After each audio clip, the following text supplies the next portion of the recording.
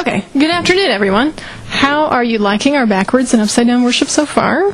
It's fun? Okay, good. I'll take it as approval. It took a long time to switch all this stuff around, and I'm too invested in the outcome to hear constructive criticism. So why are we doing this today? Answer number one, tradition. Christianity is old enough that if you root around in the basement for a while, you can usually find somebody who already did the thing you want to do. At least one time, or maybe even for hundreds of years. In our case, it's Jesus LOL Sunday. We're working off Orthodox tradition. Easter, as this tradition goes, is basically a giant practical joke on Satan. Jesus is dying, and Satan's like, yes, talk about a get, the Son of God himself is coming to me. And he's totally squealing like a little girl. And then, surprise, Jesus gets to hell, looks around, and instead of staying put, he drags a bunch of people out. What's up, Satan? You've been punked. What a hoot. So that's the origins of Holy Humor Sunday. We remember the day Satan got punked. Answer number two, recess. More than once I've been in the room when a grown-up asks a kid what their favorite subject in school is, and the kid says, recess! Which, of course, isn't a subject.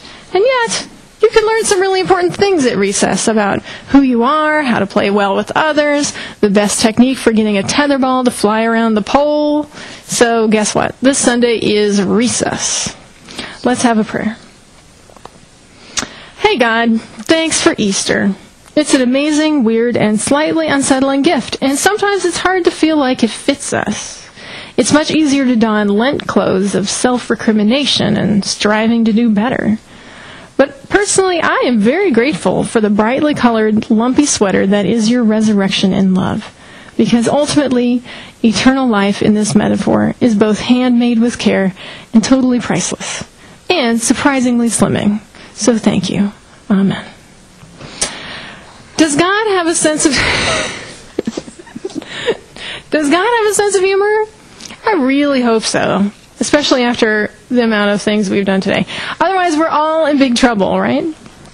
But I think there's got to be humor as part of the divine package of goodness. You just have to watch people for a while, or pay attention to your own weird quirks to know that someone decided to have a little fun while they were in the middle of creating everything. Jesus says, consider the lilies and the birds of the air. But what about giraffes or naked mole rats? What was God thinking there? There is some funny stuff out there. And like I was saying, people can get puffed up in ridiculous ways, even at church, maybe especially at church, when we get into that place where we want to put up masks and act like everything is okay when, it's not. Years ago, the Baltimore Improv Group had its shows at Christ Lutheran near the Inner Harbor, which was a great location in the sense that it had parking. And this was early on, so we hadn't gotten much media attention. And a college student, I will leave the name of the college unmentioned, came to a show and gave us a bad review. And the basic point of his review was this: the show wasn't funny because there was no booze and because nothing funny can happen in a church. So I wanted to call him up and be like, girl, you don't even know church. Because here's the thing about comedy. Yep, that's my girl. You don't even know it. I'm white. I'm sorry. But here's the thing about comedy. The longer you know people, the deeper community gets, the easier it is to crack each other up. When's the last time you laughed really hard? It probably wasn't watching a sitcom on TV. Oh, look who's here. Hi. It was probably sitting around a table, having a meal with friends, or seeing family again and remembering that crazy time when Uncle Willie had a tire land in his lap at a car race, for example. A couple of years ago, Heather and I were on our way down to D.C. after church.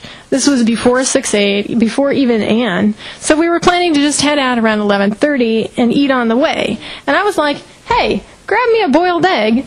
They're in the brown container. And Heather gets an egg, and we go on our merry way. And we're about halfway to D.C., and I get out the egg. And as I'm trying to crack it, I'm telling Heather how if you spin an egg, you can tell if it's boiled or not, because a raw egg's yolk will kind of slosh around and keep it from spinning evenly. And then I'm like, this egg is really hard to crack. And then I give it like a good hard smack on the dashboard, and it's a raw egg, and it just explodes, right? You guys all knew that as soon as all right, it got all over the dashboard and my hand, and I had to clean up. We had like a single thin McDonald's napkin in the car.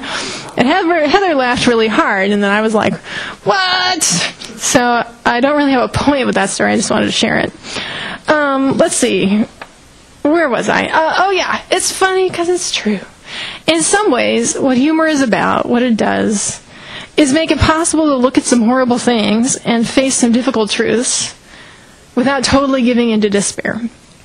As an example, for me, as a pretty stout liberal type, Jon Stewart on The Daily Show made it possible to be aware of news during the 8 years of the Bush administration.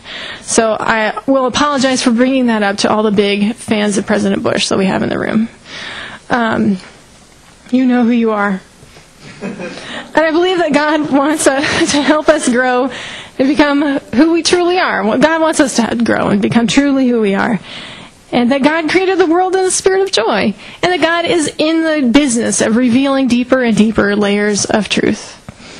I believe that God has to have a sense of humor. Because otherwise, how could she handle it? So let's close with a few more jokes. This guy was climbing a tree when suddenly he slipped. He grabbed at a branch that was hanging in midair.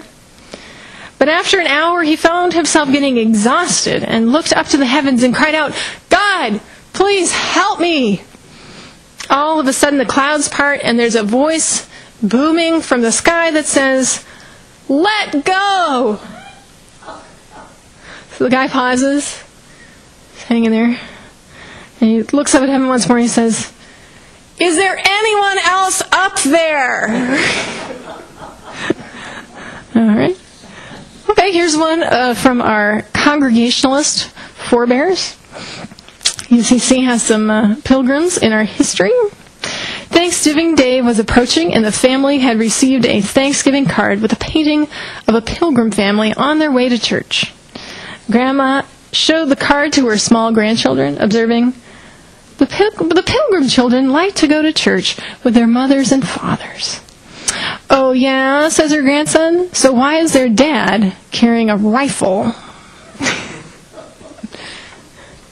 It's because he was using a rifle to make them go. Anyway, that's the joke. Does that make sense now? All right, the rifle is in the picture. He's being forced to, at gunpoint, go to church. All right, last one. Two men are talking about, what's that? Oh, thank you. All right. I've been working on this. I've been working on it. Fortunately, there's no hecklers in this crowd. I haven't learned how to... Yeah. Here it is. All right. All right. Two men are talking about what they expect their funerals to be like. And the first guy says, "I would like to hear that I was a wonderful husband and school teacher, and I made a big difference in the lives of children and in the future." Another guy says, "I would like to hear them say, 'Look, he's moving!' in the name of the one who surprised them all. Thanks be to God. Amen."